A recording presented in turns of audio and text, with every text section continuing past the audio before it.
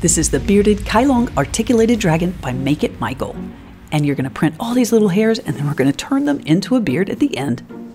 This is in Sparta 3D's Metallic Silk Rainbow, and I wanted to show it again because it's a really good example of what some filaments are like printed versus on the spool. If you notice, it's not that shiny, but when it's printed, the really beautiful sheen comes out.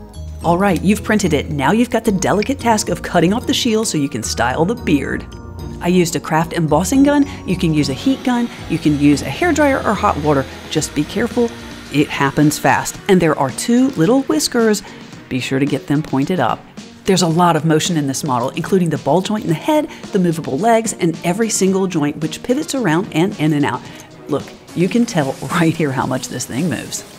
This model is available for download on Cults 3D. And hey, don't forget to follow. I've got more great models and filament coming up.